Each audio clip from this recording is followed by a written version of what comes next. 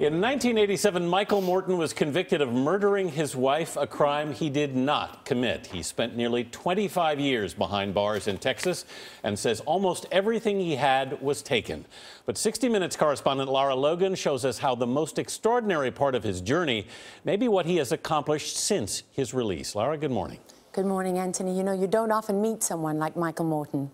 After a quarter-century in prison, he walked free without bitterness or anger. Instead, he was determined to change the law so that no one else would suffer like he did. More than 2 years after we interviewed him for 60 Minutes, we wanted to see what Michael had made of his life and the freedom he fought so hard for. At the end of a small lake tucked away in East Texas, the air smells of pine. A warm breeze carries across the water, and Michael Morton relishes his new home. I get to watch the world wake up every day, and I get to do that on my terms, not anybody else's. It could not be more different from the cell where Michael spent much of his time in prison. I've lost so much. It takes very little to make me happy. I'm married now, and my wife loves it that I think she's a great cook. She said, well, you know, after what he's been eating, I can serve him anything. So what is happiness for you? Happiness is normalcy. It's just, you know, I'm not in that cage anymore. Michael Morton's nightmare began in 1986 when his wife Christine was bludgeoned to death in their home in Austin, Texas. Despite no direct evidence linking him to the crime, he quickly became the prime suspect. At his trial, Williamson County District Attorney Ken Anderson painted a picture of him as a violent, sexually depraved murderer who showed no remorse for his crime.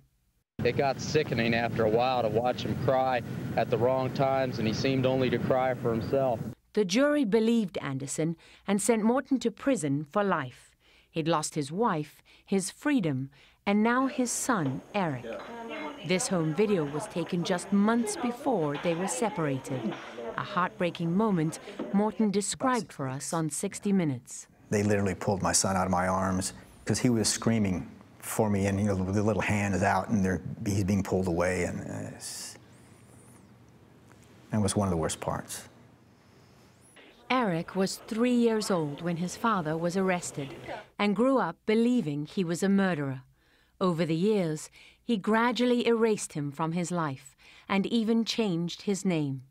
So the news that DNA evidence had proven Morton was innocent was at first hard for Eric to accept. I was a little scared because it just meant, you know, something was going to change. Everything was going to change. Yeah, pretty much. And it has. We met Eric and his dad at the Houston home of his lawyer and close friend, John Raley. It was here, on this bench in November 2011, that Eric and his father were reunited. They had not seen each other for 15 years. The cool things about us getting back together is nobody can tell him the things about his mother that I can. And that's been a real strong link between us. So in a way, she's brought you two together, even in death. Yeah. Not long after Morton came out of prison, Eric and his wife Maggie had their first child, a baby girl.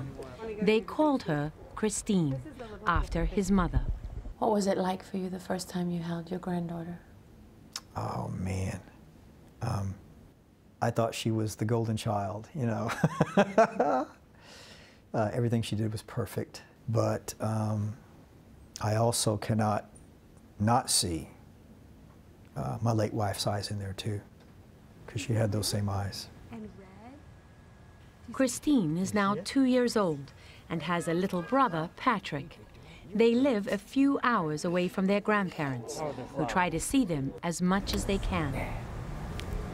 Every day's good. There's not much we could do that I'd be disappointed in. You know, you can't stop smiling sitting next to him, can you?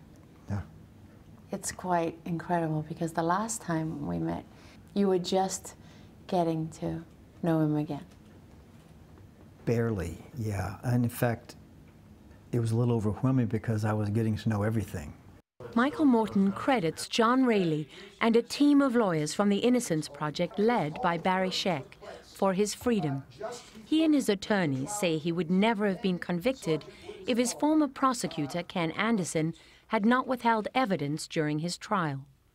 They worked hard to see him held accountable, and last year, Anderson was sentenced to prison for 10 days, resigned from the bench, and was banned from practicing law in Texas. It was regarded as an unprecedented outcome, but it was not Morton's only victory. He also lobbied successfully for a new law that requires entire files get handed over, not just evidence the prosecution deems favorable to the defense. It's called the Michael Morton Act.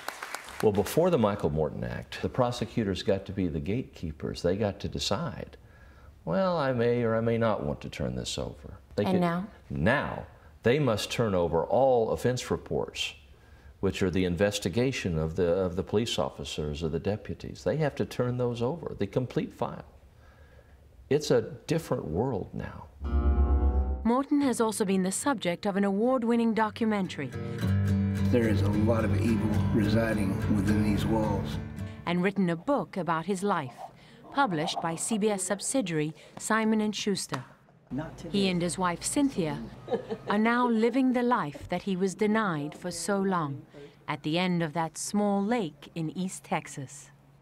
Being in the water is like flying, and so water's kind of freedom. Are you at peace?